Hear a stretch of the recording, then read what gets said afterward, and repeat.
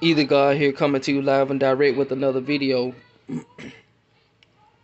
And in this video, I just want to share my perspective on how I see on how the government is controlling the sheep or us as a whole.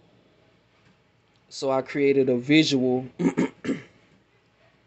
for y'all to see how I see in my mind. So basically, I have a before and an after. Now we about to look at the before part. The before part, okay, you know, these beings, they have a weather system that, you know, they got a whole setup, satellites and stuff like that, that allows them to be able to manipulate the weather, or what you would call weather, right?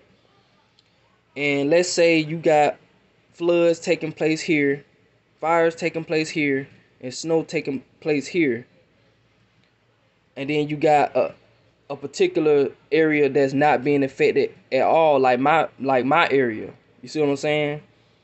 And while these events are taking place, whether they're natural or unnatural, this is how the government moves the sheep. You got sheep here in the flooded areas. They're going to move here. Then they're going to move here. Then they're going to move to here. And while all these events are taking place, whether they're natural or unnatural, these beings are just going to use our crazy asses to rebuild these areas, right? Rebuild these areas that are being affected by these said disasters. You see what I'm saying? And that's how they maneuver us from spot to spot and still maintain control. That goes to the result, which is the new system. This is how I see how they maintain control over us and have us constantly in the mindset of needing them forever, right?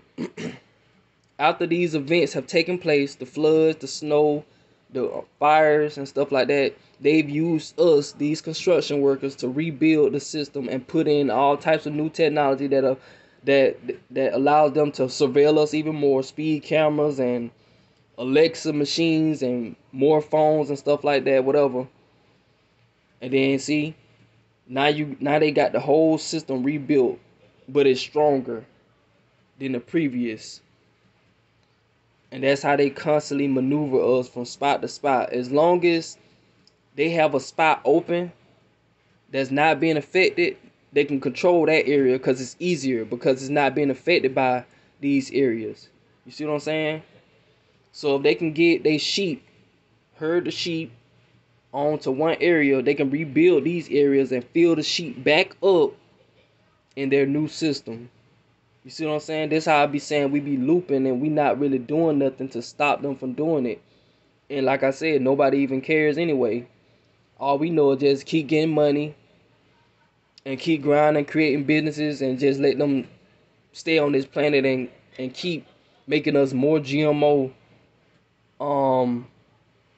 The more control that they have over us. So hopefully y'all get this little visual that I created. So yeah, I just wanted to share that. If you have any questions, just leave a question in the comment section. If you agree, or whether you agree or not, because like I said, this is just how I see the world. This is how I see how they maneuver us in this matrix.